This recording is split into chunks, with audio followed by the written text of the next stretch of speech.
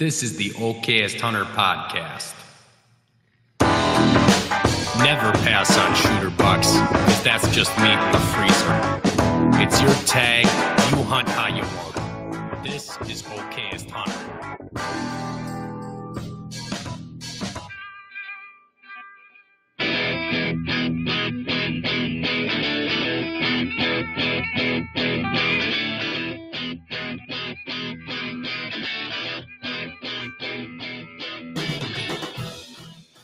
Hey everybody, welcome to the Okayest Hunter Podcast, coming at you from Oconomowoc, Wisconsin today. Interesting, busy, crazy week. Derek isn't in studio. He had some car trouble. Greg isn't in studio. He's getting ready for a big old trip to go fish the ocean in Florida. Lots going on this week. We're also gearing up to get ready for the open season Wisconsin Dells Trade Show coming up this weekend. We'll be heading there Thursday night, and then we'll be ready to roll for the Friday kickoff. So I got to pack up this whole room, tear everything down. So I'm in a different spot of the studio. Feels a little bit different, so just more for me to mess up. Hopefully, we're live on TikTok for the first time in a while. Hopefully the folks on TikTok can actually hear me this week. That's been an issue from what I've heard. If you guys can't hear me, hop over to YouTube. Check it out over there. But if you can't hear me, then you didn't know that I said that. So that might be totally pointless. But don't worry, it's not going to be just me tonight, because that would be terrible for everybody. I do have some guests I'll bring on in just a second here. So some housekeeping items. I'm wearing a new hat.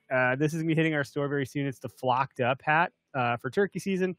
We have a Can't Eat the Beard hat that's coming out too, but the patches are proving to be a little bit more complicated than we thought. So we're going back and forth with the manufacturer on getting those refined. The desire was to have them for the trade show coming up. I don't think that's going to happen. So we'll bring these ones instead, the Flocked Up ones. We have two different colors. I can reach this thing without breaking anything. If you're watching the live stream here, you can see this one here. This is the Mossy Oak. I think it's Mossy Oak Bottomland. And I don't know what pattern this is. It just looks cool. So there's that. We're also bringing only 6 of the Weathered Oaks and Okayest Hunter pot calls that Weathered Oaks Matt put together for us. And they say Can't Eat the Beard on them. There's only 6 of them, and they're numbered 1 through 6. So they are really nice. They sound amazing. And I'm not even really into that stuff as much as some of you guys are. So I think you'll really appreciate it. But they're first come, first serve. So when they're gone, they're gone. Same thing with these hats. We got a small run of them. When they're gone, they're gone. Randomly, I got uppercutted by my 2-year-old, who is the size of a 4-year-old, when he leapfrogged into the bottom of my chin with his skull. And I bit through my tongue.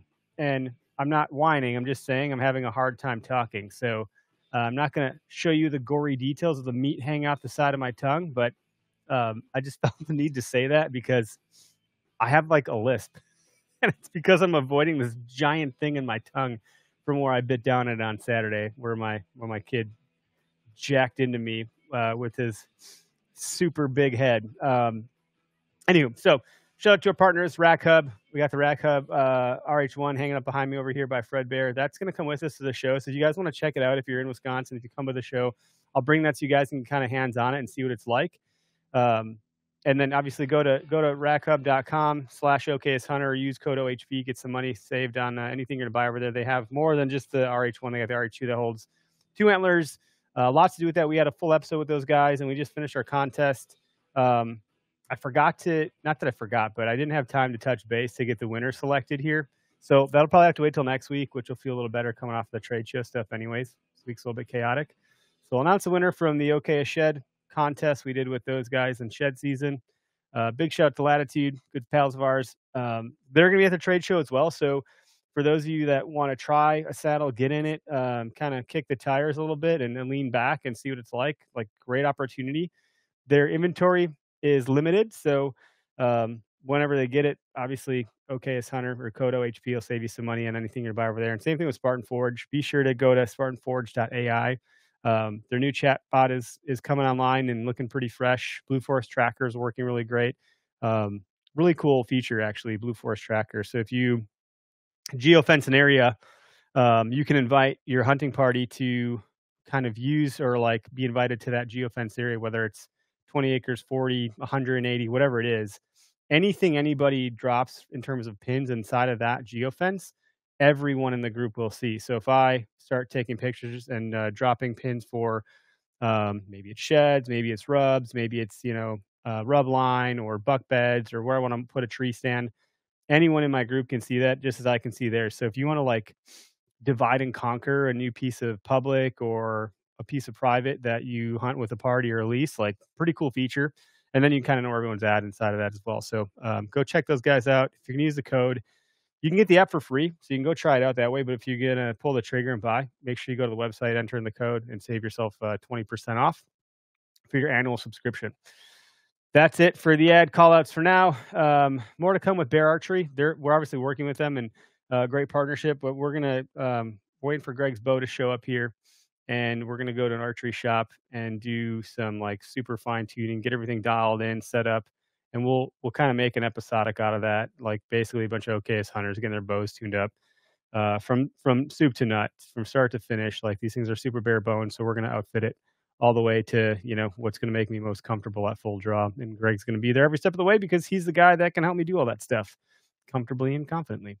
So without I hate saying without further ado, so I'm going to not say that, but let's bring our guest on, the fellows from Okayest Cook, our newest podcast to hit the Okayest Podcast Network or family of podcasts. What's up, fellas?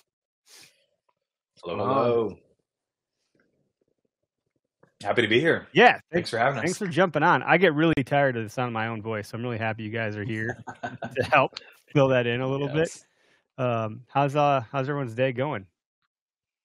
It's good. Yeah. End of the day. Yeah. Got family. We're mostly self-employed over here. So, it's the start of the passion project work day. Now that all the real work is done. That's where I'm at. Yep. I clock out and I clock in, and I'll be down here till, 10 o'clock, midnight. I got to go put the kids to bed. But after that, it's right back at it. Yeah. I spent some of my dad PTO points to be on this call. It's bedtime right now for the little kids, and it's worth it. Nothing like last minute notice, by the way, because I think I asked you guys yesterday. And I thought we're here for you.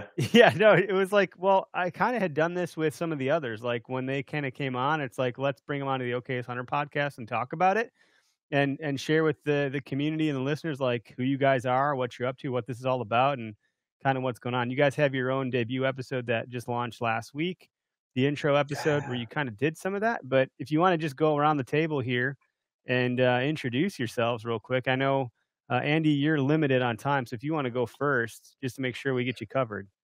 Right on. Yeah, no, I appreciate it. I appreciate you guys having us on the podcast today. We're really excited about the Okayest Cook. When Chris is kind of Chris's brainchild, I know that you guys initially connected and we're talking about that. And when he brought it to me, I was like, I think this is a great opportunity for us to kind of bridge the gap between hunters and getting a little bit better at cooking, that sort of thing. And all of us started out nerding out on our group chat about the different recipes and things we're doing, we're trying, that sort of thing. But by trade, again, as Chris kind of alluded to, or kind of, and you guys talked about punching out of the workday clock, I am in marketing as a fractional CMO. And so I've known Chris a long time. We actually met through a local networking chapter a million years ago, and he has helped me with countless projects. And so we've just stayed connected. And then when I got into hunting a couple of years back, he was kind of my go-to, and that spiraled out into this kind of friends group here. And it's been a lot of fun the last couple of years. So a little bit about me. I'll let you guys kind of take it from there. Yeah. Corey, get it. I think, Corey, I wonder if your mic. How about now? There you go. Good. All right. My bad. You're there. Chris and I actually met also a while ago. Our wives were in college together, and we met through another maker's makeup thing that we were doing together. And I've been hunting since I was 15 years old, and back and forth. What I love about this group is we're all experience at different levels and different time commitments that we have into it. And again, I'm a serial entrepreneur by default. I do have I've decided after the last 10 years of paying my own bills, I've allowed somebody else this year to pay my bills this year as a full-time thing. But I still have 2 other companies that I own and operating. So when I'm done on the clock, I clock back in for my other stuff. So. Yeah, I don't know why we do this to ourselves, guys, but Chris, you're up. Chris Wansettler. I am a commercial photographer here in Central Indiana. I do a lot of marketing, advertising work. Just love food. You know, I love photographing food. I love eating food, and met Eric at ATA. What, like 2 years ago, 2 shows ago, or 2 or like 3? Yeah, it was the same year. I think I interviewed Waddell. So I was on Cloud so I've just been dying to photograph a cookbook, and for whatever reason, it just hasn't happened yet. So knock on wood, that's going to come soon. But I approached Eric and the Okayest Hunter guys. I was like, hey, I think your community will be a really cool community to connect with and make this cookbook. And then Eric was like, well, that's an awesome idea, but what if you did a podcast? And at the time, I was like, man, I take pictures for a living. Like, I can't talk good. And the more I sat, stewed on it, and like bonked heads with these other 2 guys, and Colton, who can't be here today, he's starting a brand new accounting business and meeting one of his early clients tonight, so he can't skip that to join us, unfortunately. But yeah, started talking with those 3 guys, and they talked me into it, and here we are. Yeah, we got our first episode under our belt, and a couple more, in the barrel, ready to go. Yeah, so like, let's talk about that. So you and I met at ATA. I do remember that because I think you stopped me in like one of the aisles, and you're like, "Hey, you're the Okayest Hunter guy," and that was like one of the. It wasn't awkward at all. That happened to me. And I was like, "Man, is this like is this a thing now?" And that was back when I was doing. You're more famous, Eric. I don't know if you know this yet, but you're kind of a big deal now. I try to stay. Don't feed my ego. I have to work on it hard enough as it is. No, but. Yeah, the cookbook thing I think would be really cool if you get an opportunity to do that. And we got plans. I want to do our own. Ultimately, like, selfishly here, I can't wait for us to have enough episodes. Don't give away all the secrets, Andy. Come on. We're gonna do something. I think you guys could. It's funny. I actually want to do a book too, but nothing about cooking. And it's not even a book I would publish. It's like we had these Okayest moments that you can submit on our website. If you go to okayesthunter.com, you can submit a story. We call them Okayest moments. And so we have like, I don't know, probably 100, 200 of them, somewhere in that range. And some of them are like hysterical, like laugh out loud funny. I sipped my coffee at one morning, no joke, reading it. And my wife's like, what the hell's going on? I was like, this story is out of control funny. Like, I couldn't handle it. Some are emotional. Like, I thought it'd be really cool if we had enough submissions every calendar year to make a coffee book table of Okayest moments. But then I was like, oh God, like, how do you, like, I was like, I could just make this in like Canva or Shutterstock or something basic, because I wasn't trying to do anything super fancy. But I was like, oh, well, that's for like one book. I would like to make like 50 or 100, or at least anyone that submitted, they should get a copy, Mm-hmm. And then it just became something that I figured out that I knew nothing about how to get a book made. And I just stopped pursuing that because everything else got busy. But if you guys can pave the way and teach me your ways, then I'll kind of just walk on the nice padded down trail like the Okayest Hunter that I am. And take we got some ideas. Take the easy route. But I know you guys aren't just talking wild game on your podcast. So can you kind of just wade into kind of the ethos of Okayest Cook and like kind of, I mean, it's a bit self-explanatory, but you guys put a nice kind of tone to it when you describe it. So yeah. Well, like Andy said, we're trying to bridge the gap between kind of the hunters and the non-hunters. We don't want to be, we're all hunters, all 4 of us, all the talkers, the hosts on the show. And, but we don't want to make it like a hunting specific podcast. Like I said, we've got a lot of family, a lot of friends who are not hunters and honestly they're still a little shy on eating wild game. So like, we want to make conversations that they would appreciate hearing, that would inspire them to get in the kitchen. And, kind of like, it's your tag, it's your hunt, like it's your kitchen, eat what you want. We're not going to judge you for using beef or using turkey instead of venison or wild turkey. We're just here to make people happy and hungry and, get excited about cooking. I don't want to drone on too long about that. And I will say episode 1 is all about who we are and what we do. So go tune in there, but I'm not going to be that guy. So we'll answer whatever you have to say. But I will say kind of the whole podcast revolves around 4 main pillars.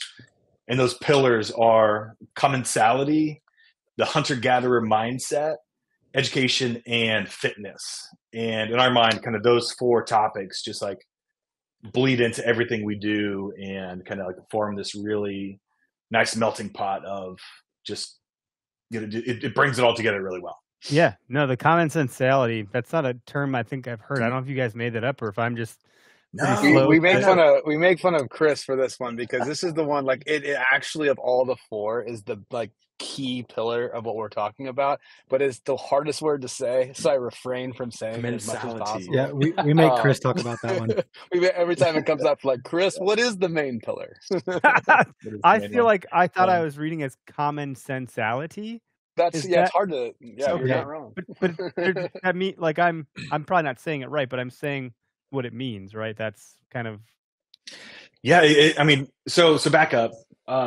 Basically, I had this thought, and I was like, hey, I need a word that means this. And so I kind of did the reverse Google search. I went to Merriam's and all the dictionaries, and I said, hey, tell me a word that means just eating together, like sitting down and eating together. And commensality is what popped up. And it literally means like to sit down and share a meal. And part of, in my mind, what makes, the Okayest Cook like super, super cool is like the idea of commensality is not just physically sitting down, like with my wife and my kids tonight. Yeah, we sat down, we ate dinner together. That's not the same but thing. But right now, like, hey, like we, are practicing commensality, like through space, eating, we're like verbally eating together here. Yeah, well, I mean, I got a drink, that counts. But yeah, that counts. But like literally, as you use recipes, whether that's a cookbook or somebody's blog post or an heirloom recipe you've got from your distant past, like through space and time, like that recipe was written, specifically for you to use and for you to eat. So in my mind, like every time I cook and use a recipe, like I'm connecting with the author of that recipe, like through space and time, and I'm sitting down, at the metaphysical table, eating with them and sharing this meal with them. And like in my mind, that's commensality, and that's what. So that is different than what I was saying, which I'm glad you took the time to define, because much like the shared experience is interesting. So Ryan Holiday talks about a shared experience with parenthood. Like at some point, even a caveman woman raising a kid had to carry a crying baby, was getting puked on, like had to protect them. Like that's a shared experience through time and history. When you're a parent, eating is a shared experience through time and history. Like we all have to eat. We all aren't parents. That's a different one. But like we all have to eat. We all do eat. I was just talking to someone at work today about this because they just went to Rome. And I was like, the first thing I asked was, how is the food? And they're like, well, actually, my expectations were a little too high. I was expecting everything to be the best thing I've ever had in my life. And it was good, but it didn't hit that level. And I just think it's fascinating that when you go to different places, we all as humans have the same tools to cook. We have fire and pots and pans and spatulas and all of those basic things. But like the outcomes and the outputs are so vastly different based on local ingredients and just cultural things and seasonings that are like local or native to that area. I think it's so fun to explore in the kitchen. And my wife is also not a big fan of wild game. Story there. If we want to do some stories here. I was out ice fishing with some buddies one year. This is 2017. And I came home and she tried to make venison stew, except instead of just taking the whole roast and putting it in the crock pot and letting it do its thing, or getting like a chop or something like that, or a steak and just cubing it up, she cubed up an entire roast, which looked like a murder scene in our kitchen and also smelled very gamey. So I was like, I wish you would have called me to tell me you were doing that. I get that you're trying to be nice and surprise me with a really warm, toasty meal after a day on the ice. Like, how amazing. But I would have told you to not do it that way. That experience is what scarred her. Like, she was fine up until that point, and ever since she hasn't been good with it. And I'm like, damn it. We were getting somewhere because she was going to make it for me. Like, she was on the path, and then the path got derailed by her own. Well, and that's this is like a big part of what we really want people to get from the podcast in general, is that most of the time when we hear about people having a negative experience with wild game, it's more to do with the preparation and less to do with the actual meat ingredient itself. I mean, these guys, I thought for sure when I met Chris, you know, he's real into waterfowl. And you know, he told me he ate goose, and all I knew about the time at that point in time was that everyone I know that's ever had goose says it's terrible, and it's like you can't eat it at all, like it's like not worth eating. And then the very like first thing that Chris ever served me at our first wild game night was this goose pastrami that will like melt your brain. It's so good. And Yep. it's like it Lovely. all goes down to like you just properly understanding how to prepare that ingredient. And that's one of the things that we're really excited to share with people. And even everything down to just ground beef, you know, like, you know, browning meats. Like there's just so much to learn with a little bit of education. That's why education is one of our pillars as well. Yeah, that's Absolutely, awesome. J Rip just commented, Goose pastrami is epic. We had a gal on the show a year or so ago, one of our freelance writers, and she talked about how goose is her favorite thing to cook, and how everyone actually she had a bit of a clip, or one of her clips went like a bit viral around that same topic, because she's saying how it's one of the best things you can cook, can taste the best, and everyone else is like, bullshit, goose sucks. And she's like, no, you don't know how to cook it. Like you got to learn how to cook it. So Yeah. I mean, I'm definitely an Okayest cook because I will set the whole house up in smoke, trying to sear venison on a cast iron skillet in the kitchen. There's grease spattering everywhere. And Like it doesn't go well.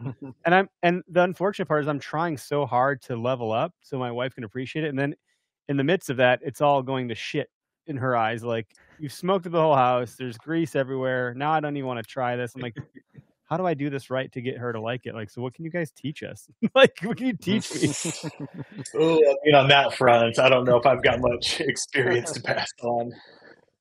Yeah, I mean, the biggest thing is, you know, what I love about what we're doing is, you know, with the tiny little bit of exception, none of us have any experience in a commercial kitchen. None of us are trained or anything like Zero. that. The only experience I have in a commercial kitchen is a summer camp.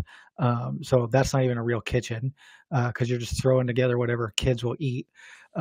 But you know, I think the biggest thing is getting them involved, especially like with my kids, is getting them involved. My daughter's old enough; she's hunting with me now. Like, you know, this is her first season actually getting out there and having her own hunt. And so just getting them involved in every little bit of it. And, you know, my wife isn't the biggest eater of wild game. All four of us struggle with that. But I will say over the last few years, my wife has definitely opened up, and it's just about preparing it and taking your time and slowing down and doing it the right way. 100%.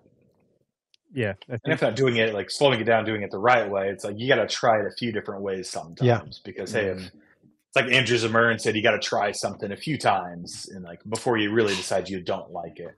So hey, if you cooked goose one way, you didn't like it, try it a different way. If you still don't like it, try it a different way. If you still don't like it, have someone else cook it for you. If you still don't like it, like we'll give you a pass then, but you got to try it a few times. Right. That's a fair statement. And I think if you're the one feeding, like if my wife keeps trying venison, but I'm the one that's cooking it every time, that's also not fair. Like she's not getting a good experience. So like Greg and Derek and Tyler and everybody came over, not last Christmas, but the Christmas before. And we have this on video on our YouTube channel, like our last episode of our hunting season. We had like this commensality. Everyone came together, and the big conduit was like the venison that we had harvested over that season. And everyone brought different meals. Like Greg did this, like, Love it. It's on the film. Like it's like he did this garlic, onion, cream cheese embedded venison steak that he cut really thin and rolled it all up and then cooked it with that in the middle. Derek did some jalapeno thing on the grill. Like everyone did something. And it was really cool and it was good. My wife's like, ooh, why don't you cook it like this, Eric? If you did that, I'd eat it.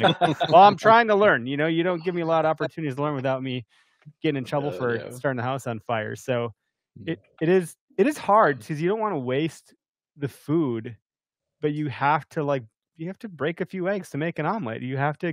It's true. Sometimes like the venison. I had a deer I got that was. It wasn't a gut shot, but it passed through the guts because it's such a quartering to high angled shot down to the ground that it eventually did. It hit the gut, and boy, some of that meat did not taste good. And that was so like this stuff, at least in the wild game side, it definitely starts in the field. Like, yeah. taking good field care and shot placement, all that stuff matters. The gun buck I got last season was a great kill shot with one shot down and done. Like, there is nothing bad about that deer. Eating that one all day long. I don't have to worry about which piece of meat I'm grabbing based on where the shot was. Right.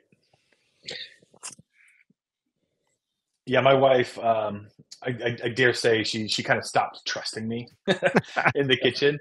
At one point I made some goose burgers, and there's a guy, Jeremiah Doty. I think I'm saying his last name right. Yeah. From Field to Plate. And he has this awesome Thai duck burger recipe. Oh, wow. I did it with goose and turned out phenomenal. It was kind of spicy. The slaw was phenomenal. It was just awesome all around. And the mistake I made was I did not tell my wife it was made out of goose until after she had eaten one. And then she's like, what did I just eat? And now she's demanding, every time I cook something, what is it? What's in this? What's really in this? What animal is this? Right. Yeah, but isn't that fun? I think there's something to be said. This is a slightly different topic, but I'm okay with diverging a little bit. Man, I'm having a hard time talking with this stupid tongue thing. And I have a hard time as it stands. But this concept, I don't want to beg on Disney, but honestly, this cuteness of animals, I think I was impacted by that a lot as a kid. I was don't hurt animals. Yeah. Why would you kill that cute bunny? Why would you you don't eat that animal. That's a majestic creature. Why would you hunt and eat that?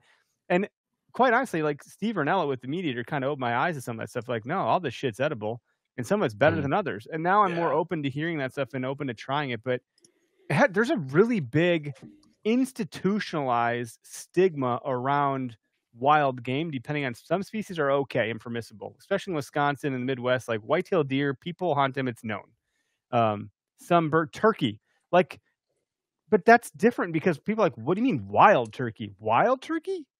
Where do you think they come from? It's not just Thanksgiving at the grocery store. This is this is the one soapbox that I tend to stand on quite a bit with all of my friends and family, because I think one of the big problems we have in this country in general is we've lost our connection with where the food is coming from. And this is a blessing and a curse. It's amazing that we live in a country where food is so readily available, and that is, it's something that we outside of America is a bigger issue than people have any idea of. And to be able to go to a grocery store and get food is awesome. However, we've also slipped a little bit too far down that pendulum the other direction, where people are losing the connectivity with the fact that the thing that they're eating is in fact an animal. And was an animal, had a life, and that sort of thing. And if you do any research at all, what a cow goes through before it is butchered versus what that deer that you're talking about that you harvested in Wisconsin, what the difference in the life that those two animals had, and who was actually healthier when you look at what makes a healthy lifestyle in general. I think that's the part of it that's really tough, because one of the things that my wife says is that she's seen that deer's face, so she doesn't want to eat it. So that's the part that let's pull on that thread a little bit, because it's I don't want to think about it. It's this desire to want to be removed from that part. I don't want to see the cow get killed. I don't want to see the chickens get slaughtered. I don't want to see it with its head cut off. I don't want to see the deer meat dead. There's this. It actually. I mean, for me, I have a buddy that will eat. He literally season over season has eaten beef jerky while we're gutting a deer. He's I'm hungry, and he's eating. I'm dude, I don't know what the hell's wrong with you, but I can't get down with that. This is gross. I'm not going to eat while I'm doing this. And so it does have a little snack doing all that. It's so funny to me that he does that. We don't have a beer and a piece of beef jerky. That's not. I mean, here's the thing, though, Eric. I think that's one of the things that, for me, and I think we're all at different levels of this and what we're comfortable with. And we talk about this on the podcast coming up eventually. But we, field dressing and an animal is not a fun, task. That part is not fun. But once that part's done for me, I mean, I always talk about this, and I know I've skinned deer with in processed meat with Chris and with Colton as well. And it's like, as soon as that hide comes off, for me, it just looks like meat at that point. So I could probably eat beef jerky and continue doing that at that point for me personally. But I think that's the thing. I think that the takeaway is that as long as, like, when you're like, again, a big thing that Chris touches on too is like paying respects to the fact, like, when you're eating food like that animal came from somewhere, like somebody made that for you. And again, I think for us, I think it comes from a level of like gratefulness that these animals exist. But to pretend like that thing didn't have a life prior to that and pretend like it wasn't a real living being, I feel like that to me feels a little bit more disrespectful than to understand where it came from, and that it, and that it's there to nourish our bodies, and there's that transition of energy from them to us is a very powerful thing that's should be respected and viewed that way. And to commoditize it into this chicken nugget that's all I get out of a freezer bag, that's the part it's a little sad, in our eyes. Yeah. Well, when you think about it too, it's happening whether you want to believe it is or not. So whether that chicken, that beef that you buy from the store, guess what? It probably ended more inhumanely than it would have if it would have been taken from a local farmer or from a 100%. hunter. And so, at the end of the day, and its entire life up until the butchering process, and you don't know how, when these big marketplaces, you don't know how the animal is being raised or what its lifestyle is like up until that point, and what they're feeding them, whereas, with a lot with wild game or going to a local farmer to get your meat, exactly what has been what that animal has been eating, or at least close to what the animal has been eating, and know how it's been handled and processed. And I think that's just the part that some people, I get it. You can't process your food. I understand that. But whether you go buy it from the store, someone's processed that meat. Yeah. I think it's a good topic. There is a caller on the line here that wants to weigh in on it. Nathan, you're live on the show. Well, real quick. Oh. Sorry, real quick before I lose this thought. There is a fine line between, like, we're I can't say it. The word, like, we're applying human traits to animals. Anthropomorphizing. I'm a photographer. Yeah. There's a fine line between, like, giving them too many human characteristics, but, like, also, like, respecting the animal for what it is. So, like, we need to respect and treat these animals with care and love, but not buying from, like, big crazy stores. And, like, I think hunting is a better solution to that. But again, like, they're not humans, so, like, we can't really, like, pull the Disney card and give them, like, all these super loving human attributes that they don't necessarily have out in the wild. No, that's a good. I had to say that before I forgot. No, I'm glad you said it. It's all, and we'll continue to kind of percolate on this one. But Nathan, you're live on the show. If you got a comment or question to throw in on this topic, we'd love to hear it. Yep. I cannot hear him. Oh, the fellas cannot hear you, which has happened before. I don't know.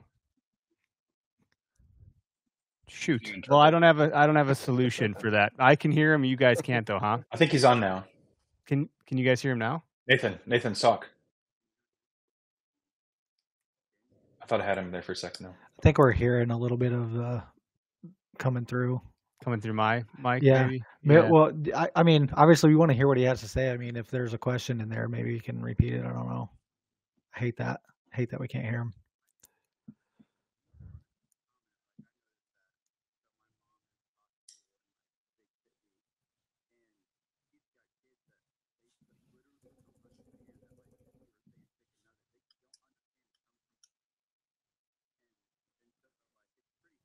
I'm not coming through. Who wants to ramble here until Nathan comes through? I can hear him a little bit. Yeah, no, it's super fascinating. And I'm sorry you guys can't hear him. I don't know. I guess I didn't check all my settings. Darn it. Hold on. I think I can fix it. Give me 2 seconds, Nathan. I'm so sorry. No, it all says it's all coming through the Roadcaster. Everything is lined up now. So I'm not sure where the issue might live. You guys still couldn't hear him, though? I was picking up just a little bit. Darn it. This only happened like a time or two, but usually I've When dealt there's with guests. yeah. I want to hear more from Cadler. Cadler's eating canned venison. I just did that Oh, myself. Calder? I Yeah, need to hear more about this. Here we Nathan, go. thanks Oh for my calling, but I'm gonna drop you off since I'm the only one that can hear you. Yeah, no, that's no worries. Oh, there we go. Oh wait, I got him. I got him. Wait, they can hear you. Stay. They can hear you. Hold on, Stay with stay, us. stay. Of course. I fixed That's it. I awesome. clicked enough buttons that I got it to Yes. work. So go ahead and repeat your statement again. I'm so sorry, bud. Yeah, no, it's all good. Like, basically, I agree with you guys 100%. And my mom teaches in a big city, or she used to, and she would have kids that come into her classroom, and they legitimately don't understand that chicken nuggets or the meat that they eat comes from an animal. Like, they think it comes from a package, it comes from a store. Like, there's no connection whatsoever. And so, even some of the kids in my neighborhood here, and we live in a pretty, I wouldn't say rural, but it's a small enough town that people kind of understand that. But even like when I harvested my deer last year, I had probably 10 kids just standing around in my garage as I butchered a deer, just like completely dumbfounded that that's where meat comes from. It was pretty interesting. Oh my but gosh. to their credit, all the kids stood around and asked a lot of questions, and so it's kind of a cool moment to That's That's awesome. awesome. just be able to teach That is some super kids cool. like, hey, this is where meat comes from. It's what it looks like before you put it in a hamburger.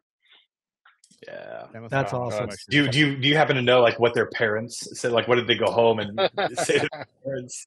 Have you heard that side of the conversation? Most of their parents, they see me. I shoot my bow out in my front yard, so I think everybody kind of understands. Like, Nice. I'm that guy in the neighborhood. So, but all the parents, they don't have a problem with it. They think it's cool. That's phenomenal. I love it. That's awesome. Oh, that's so cool. I have not been bold enough to try that in my front yard yet. Maybe someday. I did have my son sit out with me. I have a 21-year-old, and he has seen me butcher that down. After I had the deer down at that point, but just seeing like how it all comes apart, and then because he's seen it come out of the packages the year prior to that, seeing like the packages that we packaged, that Chris and I and Colton did, and Corey did at Chris's house. From there to the table, but when he got to see it actually come off the bone, there was a lot more questions there. That it becomes a lot more real. But that's awesome that experience exists there, because that's I think the real, like, I'd love to. I'm sure there's science and polls out there that show this, but I truly think that most kids these days probably have that idea, especially younger, that that their meal comes from packages in the grocery store. That's where it comes from, and that's and truly. even with my own kids, like teaching them as we hunt and I take them out in the woods, like helping them understand, like when you take an animal, you use the right equipment, you do the practicing, because we want to respect an animal as much as possible and not have it suffer. And not only does that honor the animal, but also on like the table affair side of things, if you can kill a deer ethically and it dies quickly, the meat quality is going to be better. Yep. You're going to get a better meal out of it than if it suffers and runs and you have to wait, a day and a half to get it. Like there's quality issues there that we as hunters have the ability to control, that maybe a feedlot animal, you can't control that. Mm-hmm. Yeah, for sure. Yep. Absolutely. No, good. Thanks for calling in and helping me fix my audio. Yeah, thank you. Oh yeah, hear from you. That's what I'm here for. Man, you have a good night. Keep butchering in your garage. Keep sharing that experience with the sharing. community. Love it. It's cool. Zach Church, in the comments, he actually sent me canned venison stew. Like it was in a jar, like a see-through jar. So my wife's like, "What the are people sending you in the mail? Like, is this poisonous? Do I got to worry about this?" And I was like, "No, he's a listener. He's commented in like." Andy, you have a good night, buddy. Thanks for taking some time with us. So, like, I can vouch for that being really tasty and easy and convenient. Like, I think it was actually a podcast night, and podcast nights are super limited for me as far as, like, I don't get to really eat dinner on these nights. I come up, and if there's any leftovers from what my wife does with the kids while they're out of the house, I'll grab it. But otherwise, it's like, I'm having like a bowl of cereal while I'm down here, like, putzing around, getting everything done. But that night I ate like a king, and it was amazing. But he also sent like canned jalapenos and a bunch of other stuff too. It was really, really nice of him to do, and it was cool to experience it. Honestly, like I wanted to try it, and it wasn't that much different than you'd expect buying a can of beef soup. I mean, it tastes way better, but the experience was similar, right? Like, people put soup in cans. Like, why wouldn't this be any different? You know? Right. Yeah. And it was hard for my wife to conceptually get that, and I kind of had to use that analogy with her, and it kind of like, oh, well, that's a good point, you know? Yeah. Yeah, I've got a canned venison stew recipe that we'll probably talk about here on the podcast at some point. And yeah, it's a phenomenal way to keep like freezer space, like freezer management, like in check, because you can store it in your pantry. I've got 3 jars in there right now that have been in the pantry for a year and a half. And like, yeah, it's not as good maybe as like a fresh stew, but it's way better than anything Campbell's will give you, in my opinion. Mm-hmm. Yeah, Zach. Yeah, it'll be on the podcast. That's good. No, sorry, I'm just reading off the comments here. Zach just commented and said, learning to control a pressure canner is a tricky thing. But he said he learned from a YouTube Clay Hayes wife, Liz Hayes, has a really good video on how to teach that. Man, that's the biggest thing, man, is YouTube University is a gold mine. Like there's so many things. There are times where I will still pull up the Bearded Butcher Brothers video while I'm field dressing, just because I get in the heat in the moment and I'm amped up and I'm stoked and I'm forgetting steps. I'm just like, all right, I got to slow down. And I gotta watch this because I feel like I'm missing a step. So it's just all about taking the time, slowing down, and being a part of the process. We look at the way the world is right now, and it's fast. Everything is go, go, go. Whereas people don't really take that time to have meals together anymore or prepare fine dining meals at home anymore, because it's no longer. This might push some buttons, and I hope it doesn't. And I hope people hear my heart of it. It's no more, both people in the relationship have to be at work now. There's no more, the guy going out and working, and then the wife preparing an amazing meal, or the husband preparing an amazing meal and taking care of the home. That just doesn't exist hardly at all anymore. But you find that the people that do have that opportunity, they tend to eat better, to be honest. They tend to have better opportunities with local meats, and whether they've hunted it or they've gone shopping at a local farmer's market or gotten their food from a local farmer. No, you're not wrong. I hear the heart of it. And I think my wife has joked, and she's like, man, I almost wish women's suffrage wasn't a thing. Like, no longer are wives at home raising our kids and cooking meals. And not to say that like it was good before. That's not what I'm saying. Hear the heart of what I'm saying. I think it's a good way to deliver a message. But there's something to be said about the fact that we're never home. Like, we're paying other people to watch our kids, to raise them to some degree. Like, when the small time we do get with them, it's interrupted. We're distracted. We're not having the home cooked meals. Like, and that's a blanket statement. Obviously a lot of folks are doing things just fine and well. And Danny, I think that's a lot of our listener base, to be quite frank. But this is one of those areas of life where I love the kitchen. I love cooking because we have an Alexa in our kitchen. I'll play, some music. We'll get the kids on chairs because like a stool was cool when we had one kid, but now we have 3 and it just gets a lot of control. So they're standing on chairs. Like, we're inviting them to help us mix things up and do what they can with what, the tool. They even have their own, like, there's some pretty cool kid knives that exist now that won't cut them, but can cut veggies. Yep. So like, hey guys, you can cut up the peppers. Like, you can do that with your kid knives, and they're legit knives that'll cut the peppers that won't hurt them. And so there's good ways to get the kids involved in that kind of stuff. And like being out by the grill, like, Dad, what are you doing here? Well, come stand out here with me. Let me show you how this looks. Don't touch it though. For the love of God, please don't touch the grill. But like, let's, why is it smoking? Well, that one's a smoker. That's why it's smoking. And so I don't know. I agree with you to the extent of what you're talking about. Like, it is a good way to slow down and remind us some of those family values that, harken back to a time when things weren't as chaotic. I mean, things have always been chaotic through human history. Like, there's not been a time like people used to crawl under tables for bomb shelters. Like, something's always on fire in this world. It's just a little bit faster paced than it had been in the past. So that's true. Yeah. Well, hey, on this topic of kids, we're currently doing some research on kid-friendly meals. Yeah. So anyone who's listening, if you've got like good ideas, good tips, because I've got 2 really picky eaters. The third one just could care less what's in front of him. He just shovels it down. Great. But we're working on some kid recipes, or like just picky eater recipes. So if you guys have cool tips on, meals that work for like the pickiest of eaters, like, we'd love to hear that. Yeah. And we'll love to include that in the podcast. I've heard a good one, like chicken nuggets, but with turkey, like wild turkey. You can make turkey nuggets, and I've heard that's a pretty good recipe. to try out. Like if you can fry stuff, it adds I want to try stuff like that, but just like even making hot dogs, like emulsifying meat in my mind is just, I just don't like the idea of that. But we'll see. We'll get there. We'll get there. There's always, I mean, there's just so many things that you can do with kids. I think I'm fortunate that my oldest daughter loves to get out there with me, and she loves to hunt. And it was such an awesome experience last year.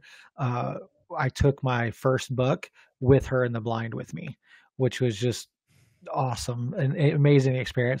She tracked it like she'd been tracking for 20 years because she's so low to the ground she could see the trail a little bit better.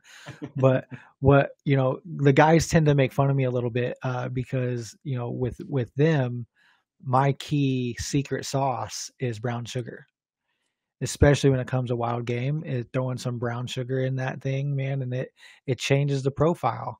And I can tend to get them to eat it a little bit better. But yeah, man, I think that's going to be a really fun episode, finding stuff. And I think it's going to be a good bridge episode because that's where I think a lot of the disconnection with your own, going out and getting your own meat or buying from a local farmer is the picky eaters. So if we can find that common ground and we can find those recipes that are a good bridge, then it's a good connection. Yeah, I totally agree. And yeah, see, I'm not the only one that does brown sugar. I was just posted that. And Calder, you're on the show. You're live. If you got some comments, I know you're talking about the canned venison. Yes. Yeah. How you guys doing tonight? Good. Appreciate the call. Good. Tell us what you got. You can hear me okay? Yes. We can, yeah. Good, okay. Yeah, so I'm just, like I said, I was just making some dinner here tonight. I have a 3.5-year-old daughter, and my wife's a little under the weather tonight, so I was in charge of dinner. And Johnny Cake came out good, and then canned venison came out great this year. This is the first time I've done it, but, nice. Like you said, jumped on YouTube and kind of taught myself, and I've used it a couple times here now, so it's worked out great.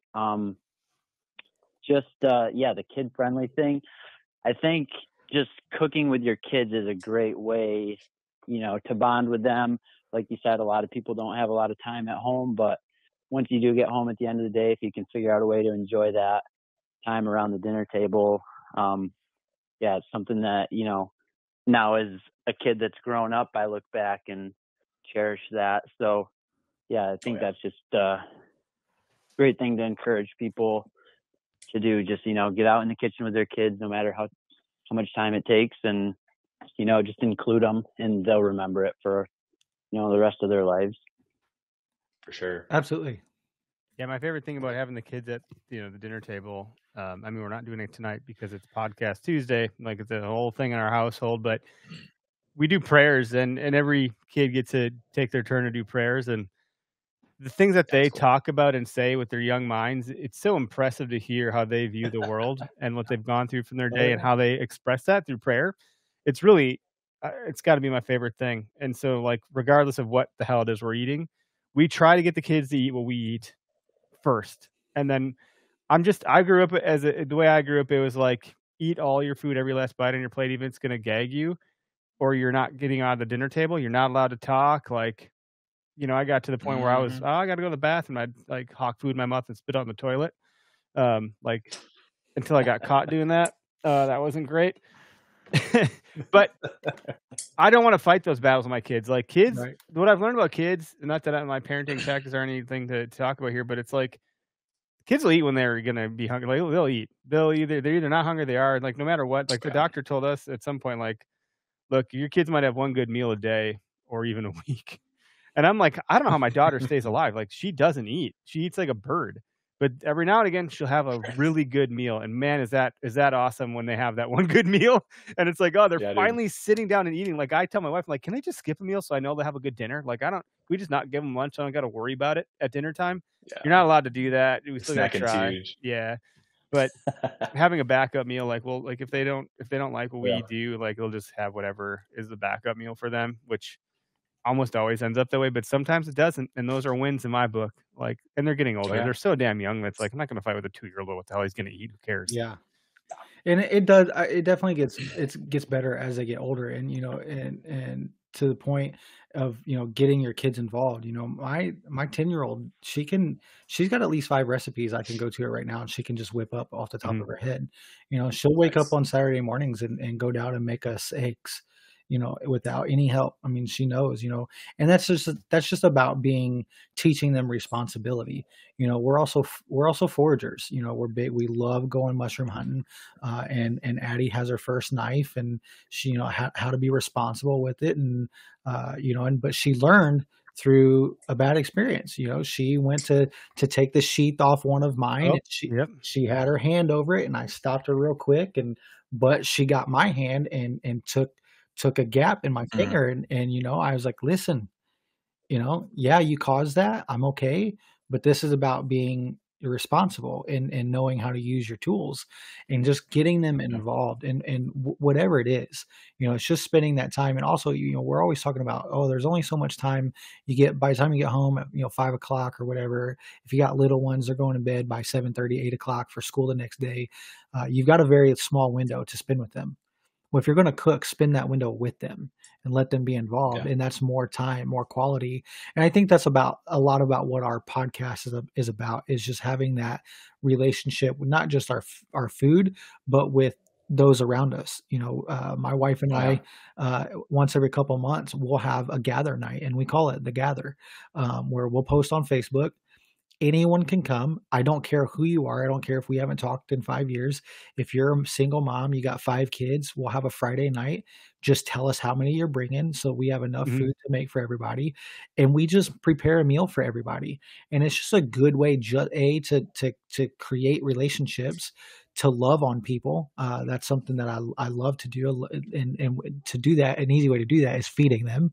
But our last one I think we had close to 47 people in our house. Holy shit. And I'd be like, whoa, you wouldn't believe who's coming. Yeah. Oh man. But it was such a cool opportunity. Cool. There were so many different people from different walks of life throughout my life that were all in one room together, sharing a meal. That's awesome. And I think that's what a lot about what this Okayest Cook is. We don't have $1 million homes with $100,000 kitchens and all the latest and hottest gear. We got what we got. We made a joke that we got the same knives that we got when we got married 15 years ago. Oh yeah, they're terrible. My scissors finally broke. Right. So it's just all about being accepting that you're okay and willing to get better. Yeah, that's you got the ethos. Calder, any other thoughts? We got you on the line here. Yeah, no, I mean, you guys are hitting, everything. I'm agreeing, shaking my head, nodding my head with everything you're saying. I find, as my little girl grows up, she's now at the age where she's wanting to do stuff and follow me around to the chicken coop and to gathering sap and, whatever it is. Just, I encourage people, just take your kids along with you, no matter how much you might want to complete the task 10 or 15 minutes it's quicker. Going to slow you down. It's going to be messier, but well worth it. Yeah, Bluey did a good episode of the kids helping make an omelet, and I thought that was a good one. Great episode. Yeah. Bluey is such a good show.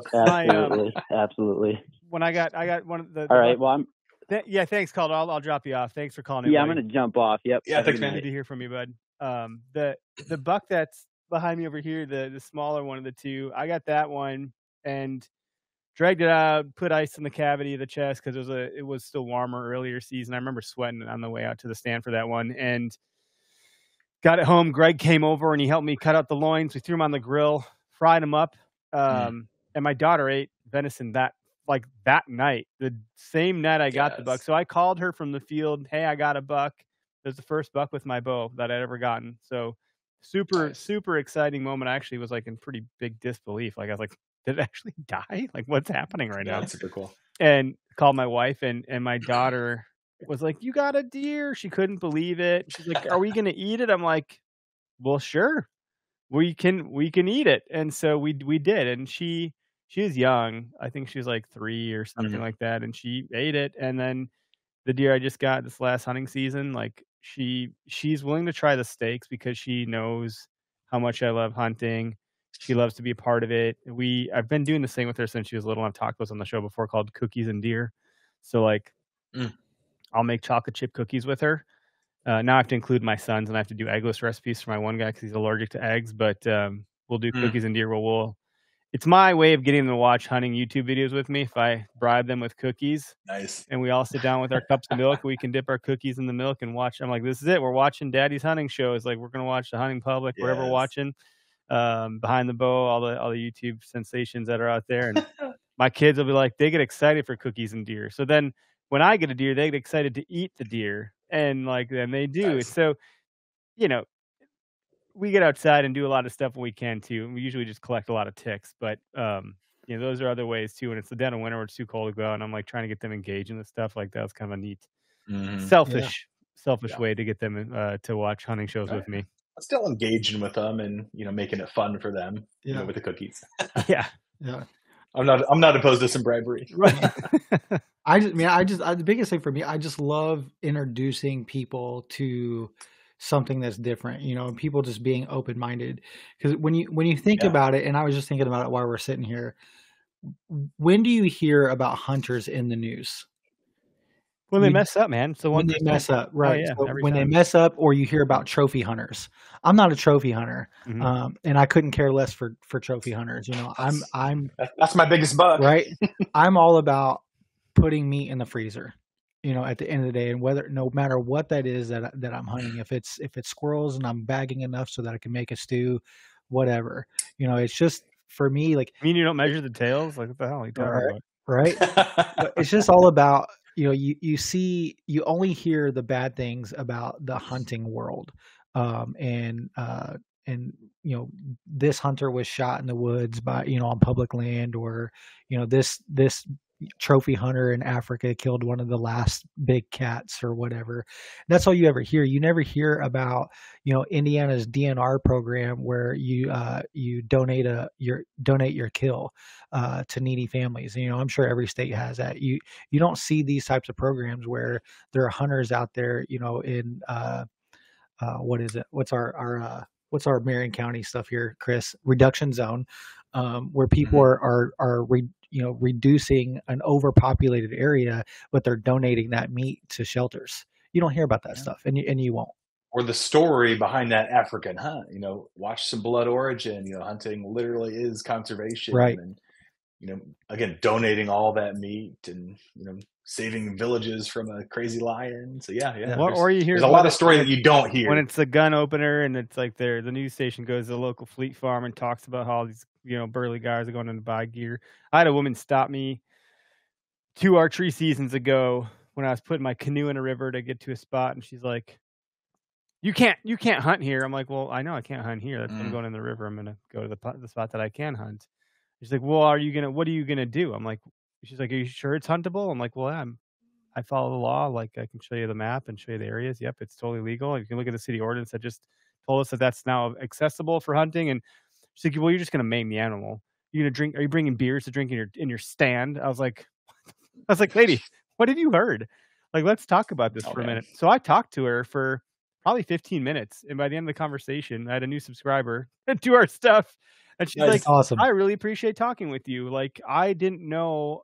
I thought all hunters were these like beer drinking, shooting their 6-shooters into the sky, kind of guys. And I was like, well, no. I mean, my goal is I don't want to maim an animal. I'm not drinking beer in the stand. Like, and so the non-hunters. It's taking the time to have that. It took a minute, man. It's taking time to. She put me on my heels too. Like and I mean, someone else might have been like, "You lady," like they might not have taken the time to like work through that, but it did. I was like, it was a confrontation, and when you're in a confrontation, like you can get a small adrenaline spike, and that can induce some emotion, and then suddenly now like you're not putting your best foot forward. Yeah, so it took me a second to like process what was happening, but her perception of the hunter was like, wow, how many other people think about us that way? And it's like you're talking about, Corey, with the news. Like, it's promoting all the bad shit, which is why we have to be such good stewards. And this is a slightly different topic, but it goes back to like the anthropomorphization. I can't say the word either, Chris. anthropomorphize these animals. I think like if there's too much of that going on, I don't want to see this critter suffer. And I don't want to see it suffer either. Like that's a bad outcome. I don't want to track it forever. I don't want to have bad tasting meat. Like I want it to die quickly and ethically too. And albeit I'm the okayest hunter, like I do with Greg's help put a lot of effort into my setup to make sure that I'm good. And I do 3D archery shoots to make sure I'm confident, and that I'm shooting comfortably. And I shoot my broadheads and my black hole target. And I do all these things in the in-between times that I get to make sure that when the moment comes, like I'm going to feel pretty good about what's going on here. Yeah, it's just, and it's just all about, the 95% of us or 99% of us that do it the right way. It's just like anything else. The 1% is the one that gets seen.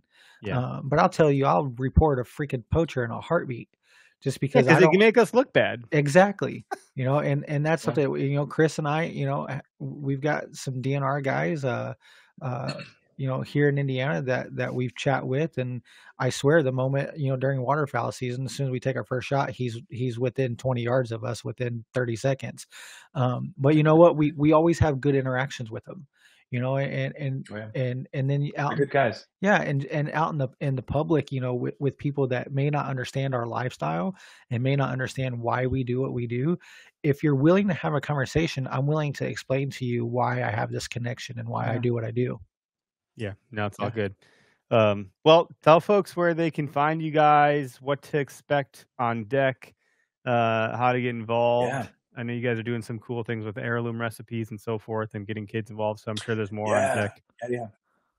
Yeah. Like Eric said, we're definitely looking for heirloom recipes. We're doing some research on that. So if you got cool heirloom things, generations past, we'd love to share all that. Cooking for kids, we'd love to share all that. Yeah, pretty much if you search Okayest Cook on, I want to say any platform, we'll be there. YouTube, Instagram, TikTok. We kind of have to get that up and running. Maybe we'll see what the government does, like Eric said earlier. Yeah. Search Okayest Cook. I think we'll be there. Just shoot us a note, shoot us an email. Also, okayestcook.com. Take a peek at our website. Email us hello@okayestcook.com. We'd love to chit chat. Like I said, we'd love to talk all the food. We're not great at it, but we love it. And, we're here to spread the joy. No, thanks for sharing all that. And, we'll be promoting you guys a little bit more sooner here when we get everything kind of buttoned up, but your soft launches kind of happen. I wouldn't say this is official launch. We're about here. You guys are doing the thing. You got the stuff, you're rocking and rolling. So, anyone that listens to this podcast, now that you guys are part of the network, whether you're on Spotify or Apple Podcasts, you should be able to see other shows by this network. On Apple Podcasts, you'll be able to scroll through the different podcasts. These guys will show up, the Okayest Cook. And then on Spotify, from your phone, you can click on the Okayest Podcast Network icon below a show, and you can see the other shows on the network. So we're growing. Yeah. Things are happening. I'm glad you guys reached out to join the ranks or the family. And I think you guys honored to be a part of it. Are an okay addition. So yeah, love it. Yes, thrilled to be here. And thanks to everyone that commented on the live broadcast and called in. It's always good to have a two-way dialogue. We don't want to just talk at everybody all the time, so it's nice to invite you guys and gals into the conversation and kind of chit chat a little bit. And again, quick reminder: we'll be at me and Tyler and Matt and the Upduck guys will be at the Open Season Sportsman's Expo in the Wisconsin Dells at the trade show up there at the Kalahari this Friday through Sunday, booth 1201. I finally remembered what the booth number was. We're in the big room in one of the back corners, so you can find us there and come by, say hi, hang out, pet the dogs, chug a beer. I don't know, something. Have fun with us. But we'll end the show now. But I think you guys, your show is going to be airing on Wednesdays weekly. Is that what that's the goal? All right. Wednesdays weekly. Yeah. It's hard to keep track. Everyone's got different cadences. So I'm like, oh man, I'm going to mess this up. Yeah. Have some grace with me as I try to adjust my workflow and workload, but we're getting all there. Good, all good. Building the plane as we fly. So everyone, thanks for tuning in and have a good night.